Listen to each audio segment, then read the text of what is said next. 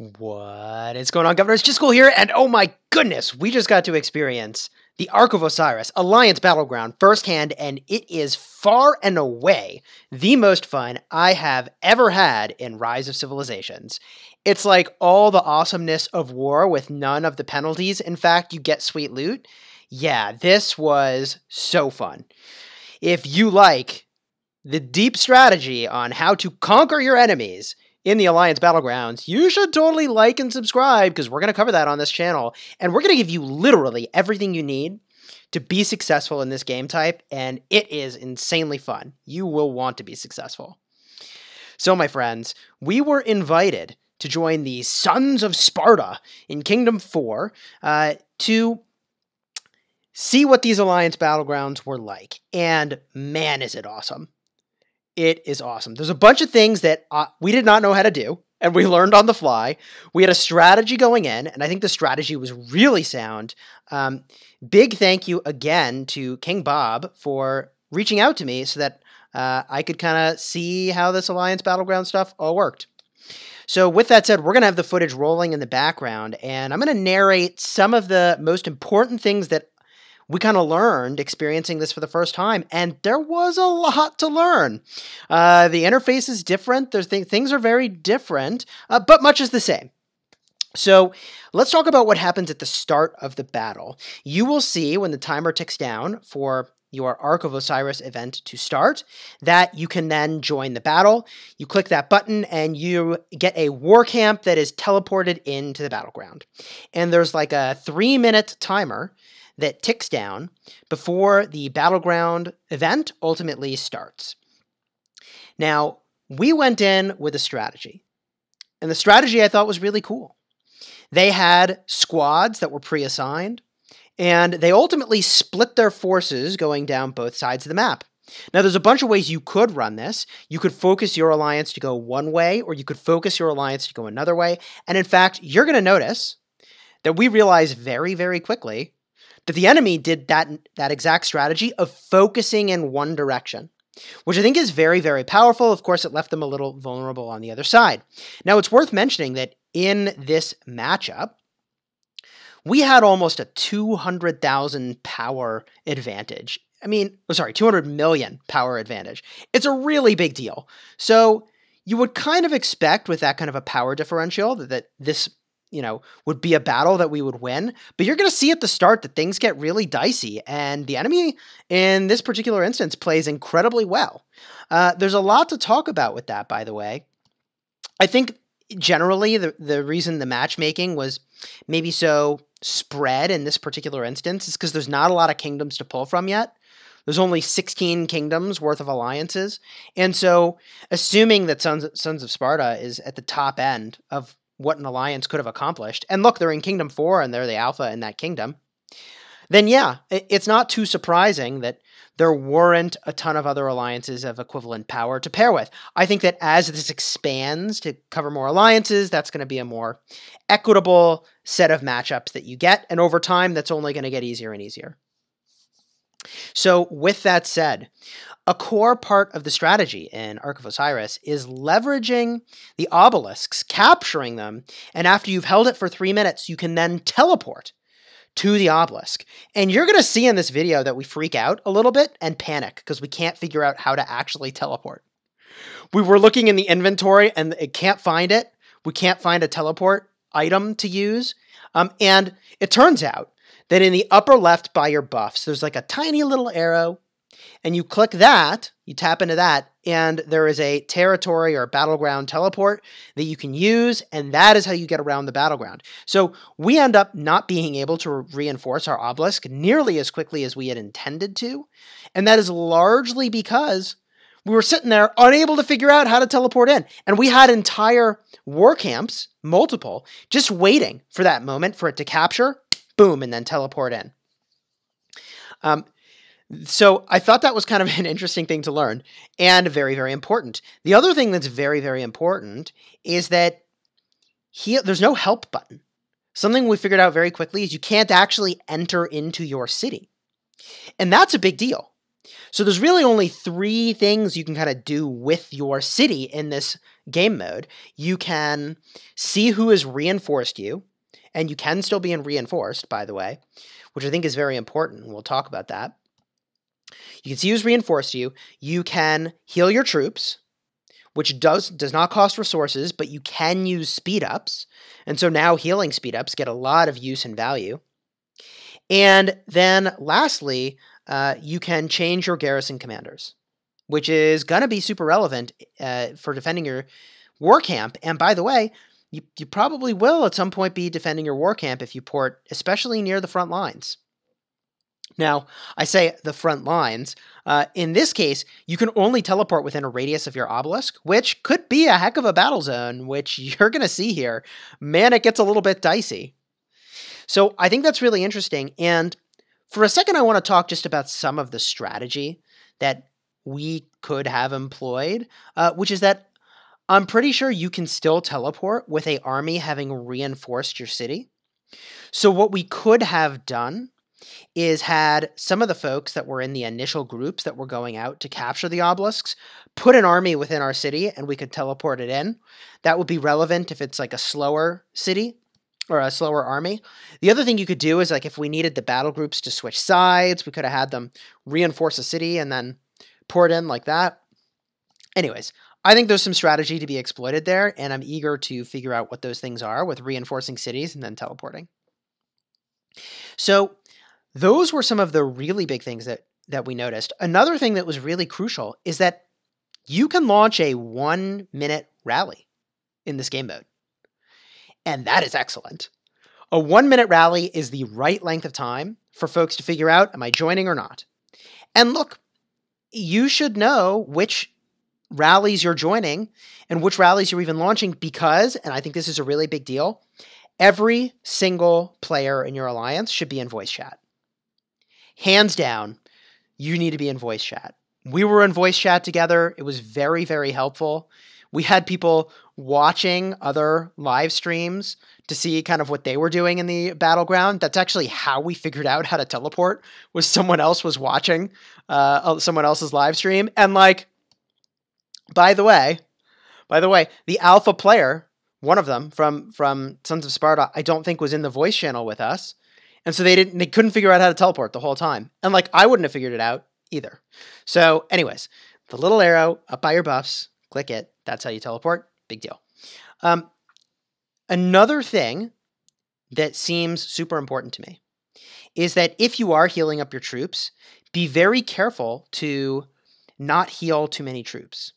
And I'm warning about that because if you do decide you want to use speed ups, you might not have wanted to use like 10 or 20 days of speed ups to heal all your troops. But if you queue up that many troops, that's what you're stuck with. And the only way you can get them back is if you heal through it with speed ups. So I'd be very, very careful. This event only lasts an hour, so you honestly don't get that much healing done unless you're using your speed ups. And by the way, troops are the key to this battle mode. I mean, look, the strategy is important. The troop count is very, very relevant. And I know that the route Sons of Sparta went is to see how many players were available in this time when they schedule it and had a high troop count. So getting the high troop count players makes you, I think, really well positioned, especially if they're like higher tiers of troops. Because by percentage, your power is more troops, and the troops are crucial. The troops are crucial. At the start of the battle, we played around with sending out lots of armies all at once. And while there is strength in that, I think you might actually be better off sending fewer marches out at a time, but using the very best commanders you have available, because you only have an hour, and by the end of the hour, you will probably run out of troops if the battle is hot. And dude, it gets hot. It gets hot. Over the course of this event, I think we had primarily skirmishes of kind of like 2-on-2 all the way up to, at some point, like a 10-on-10. Plus, there was stuff with rallies going on. It was really fun. It was really fun. Now, all the same shenanigans for rallies apply here. You can reinforce those rallies. And it's worth mentioning that I am pretty sure that the points on the map do not qualify as garrisons. So I don't know for sure, but I'm don't think you want to use garrison commanders to defend those. You're going to want to use other commanders that are very high skill levels. And, you know, the other thing that's worth mentioning is that because they don't count as cities either, right? They don't count as cities. I think that the talents related to cities, particularly the conquering tree, I don't think that stuff applies. So in the video here, the Julius Caesar is specialized in the leadership tree, and they actually get Name of the King, which is the very top talent there. They also make their way to Effortless, which is a build that I would recommend 10 out of 10 if you are the rally leader for your alliance. Seems very, very strong. They also picked up Armored and Armed to the Teeth, which are off to the side in the leadership tree. Now, one of the main objectives in this mode is to basically capture something in many other games that will be called a neutral bomb. There's something in the center that you have to march back to one of your structures. And, you know, what I think is important about this is a couple things. First of all, you take something like 200% more damage when you are holding that relic, and you move 50% slower. So you have to protect the person who is carrying it. Otherwise, they are going to get super wrecked. You cannot actually tank while holding this thing. Not effectively. The other thing that I think is really important here is that there's a little bit of a cooldown before it respawns back in the center to be captured again. And something you can do, and this is a common tactic in this style of game mode, is simply hold on to the objective, put it near where you can turn it in, but not actually turn it in. And you can even run all the way back to where your starting cities are, I think, and just like hang out there with it. And I don't think your enemy will ever want to enter that area. So something you can do if you are losing map control is to just hang on to it in a safe place rather than turn it in, so that you don't just give it away to your enemy if they have a stronger strategic position. You can force them to change their posture, and I think that's a very, very powerful tactic. Now, one powerful tactic that I didn't think of while we were in the battleground, but I think could be insanely powerful, is if you manage to take an enemy obelisk, what if you have a bunch of cities teleport in, and then you start rallying their cities that are already near that obelisk? You could do serious work with 1-minute rallies and a bunch of cities that are right next to each other. Like, oh my goodness, that strategy would be nuts. You would inflict so much pain. And look, you only have so many troops. So anywhere you can get edge with rallies is a really big deal. It's a really big deal. Okay, so overall,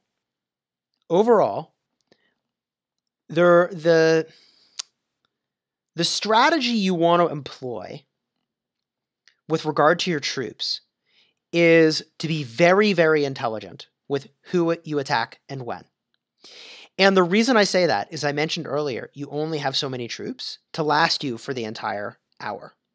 So from this point forward in time, war on your kingdom is a catastrophically bad thing for the kingdom, at least for your ability to do Alliance Battlegrounds.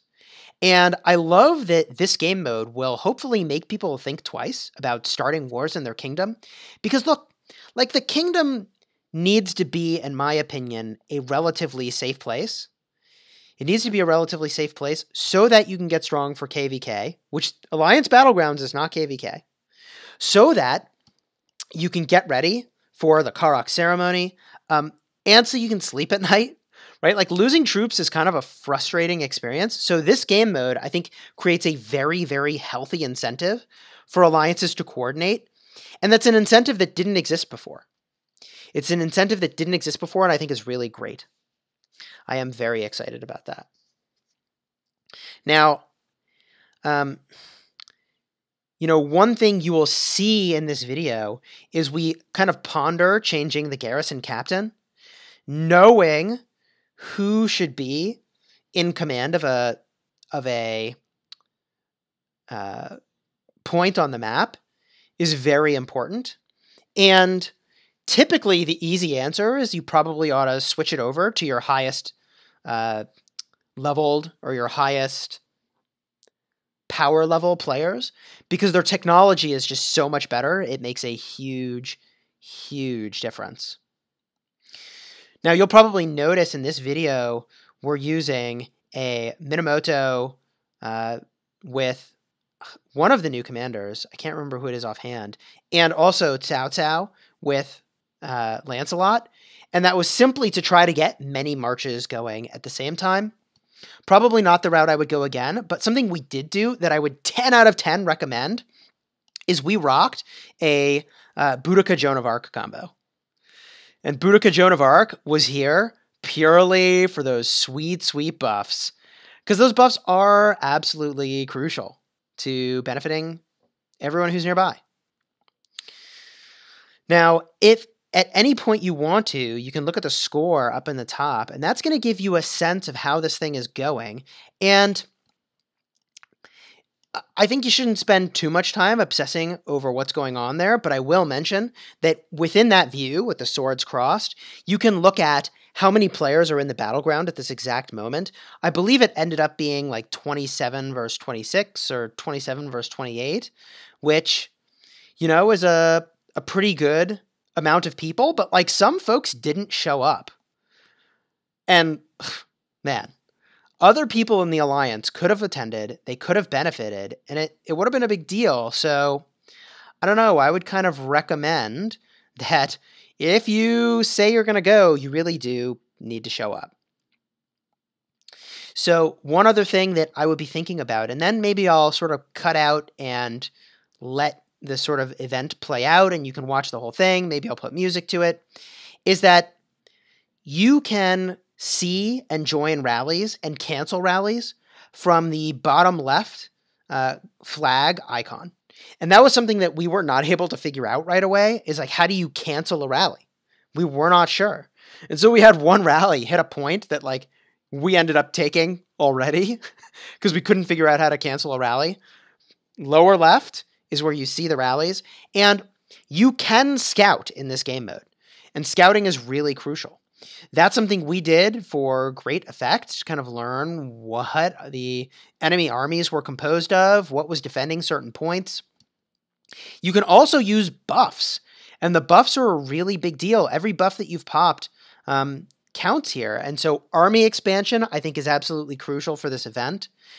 In this case, we were using a 10% damage boost, but also a 5% damage boost token would go a long way. And your Alliance research, to me, seems like it'd be a really big deal. Especially rally march speed seems even more important. Now, something that has always been the case, and is even more true in this game mode, is that you really don't want to be doing a swarm attack against a player city that has a lot of troops, or against an objective that has a lot of troops in it. What is a swarm attack? A swarm attack is when you attack with many armies hitting the point all at once.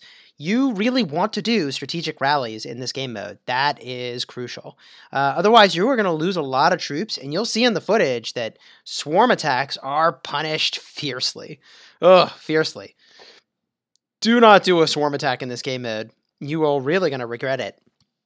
And I will add that you'll see we had army presets made prior to entering the battleground. 100% you are going to want to have army presets before entering into here so that you can focus on the action rather than focusing on like swapping commanders around and making all that happen. And although I really love that in this game mode, you can like free swipe to make your army go somewhere or attack someone. One problem that I sort of had is that you can't actually get an army to leave your city that way. You can't actually get an army to leave your city that way. So you have to like find something to move to get the army to even be in the field to then go somewhere. And that's super relevant because you generally don't want to attack an enemy right away. In the same reason, here's what I mean. For the same reason that in the Mighty Governor event, if you're killing farmers, you don't want to just like attack the farmer with a 10-minute march because they're going to have 10 minutes to react. You go to a nearby thing, and right before you get to the nearby thing, and when you're actually next to your desired target, you swap right away to what it is you want to hit, so they have no time to react. They wouldn't know that they were about to get hit until it happened, or if they were watching. The same is true in this game mode. If you attack somebody's army with like a 10-minute walk, and there's no maybe 10-minute walk, but like a 2-minute walk, they're going to know you're coming, and you don't want to do that. So find targets that are nearby, walk toward where you want to go, and hopefully you pick a friendly target, and then boom, swap over before they can actually have a chance to react. My friends, I hope you enjoy this video. This game mode is far and away the most fun I've had in Rise of Civilizations. I am super, super pumped to play the heck out of this game mode. I hope it's very frequent. And if you've got any questions about Alliance Battlegrounds, drop them in the comments. We'll be sure to address them as best we can based off of what we learned. And until next time, my friends, you have fun smashing the kingdom.